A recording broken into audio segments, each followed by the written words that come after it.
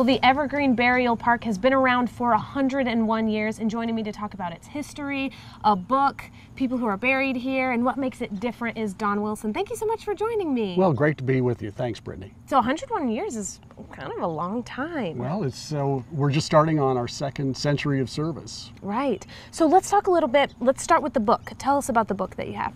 Denise Allen Membrano and I wrote a book about Evergreen's history, and it's sort of a decade by decade book talking about the development of the cemetery, the interesting people that are buried here, some of the stories of some of those individuals, founding families of city, of Roanoke. And I imagine, I mean, just having this sort of location and kind of, you know, the history that you have, it would produce a very interesting book.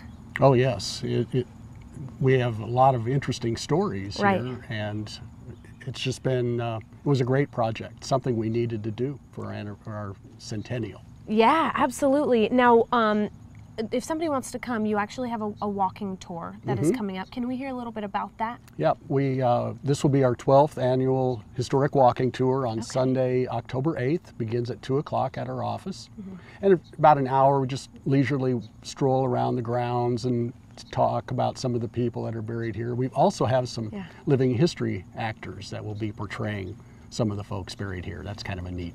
That is so interesting. And you also have an Arbor Day event, is that right? Yes. Okay. We have a tree tour on Arbor Day weekend. Right. You were kind of telling us a little bit about some of the trees here, which is not something that I would notice right away, but when you were pointing them out, they're so beautiful. Right. We're real proud of our trees, and we're achieving our Arboretum status. Okay, what is that? Well, that just means that we're recognized as a safe place and a beautiful place for trees. Yeah, well, that's very cool. Yeah. Congratulations on Thank that. So let's talk a little bit, you know, about what you all offer and what makes you, what sets you all apart.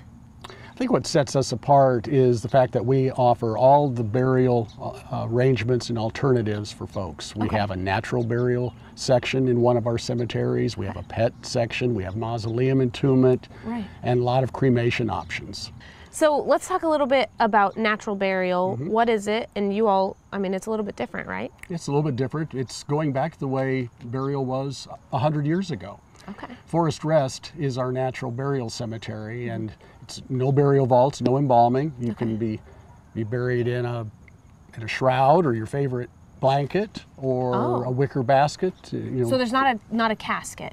Not a casket. Casket's not required, and there's no burial vault. And we further can reduce the green footprint by hand digging the grave. Oh wow. Okay. So this is something that they can come to you and kind of say, hey, I'm interested in natural burial. Can I find out more about that? Yes, absolutely. And we've got a lot of information about the natural burial in Boonsville at Forest Rest. And it's something that a lot of people are thinking about. Okay, that's very interesting. Now, it's a conversation that we've had a lot. If somebody had questions about that, they can come to you all, right? Oh, and absolutely. say, hey, what are our options here? And you'll help them kind of along the whole process. Sure. We have a great staff of counselors that can talk to families about whatever burial option they're looking for. Okay. And if somebody wants to get in touch with you, kind of find out more about you all, how can they do that? What's your website, address, phone number? Our website is evergreenmemorialtrust.com, and it's a neat website. It's got a link where you can do your family genealogical research. You could type in someone's name and see if they're buried at any of our properties, and it also has a Google Earth map that puts a pin right on where the grave is located. That's so interesting. Okay, well, thank you so much for talking with me. Well, great, thanks. Appreciate your interest. Of course.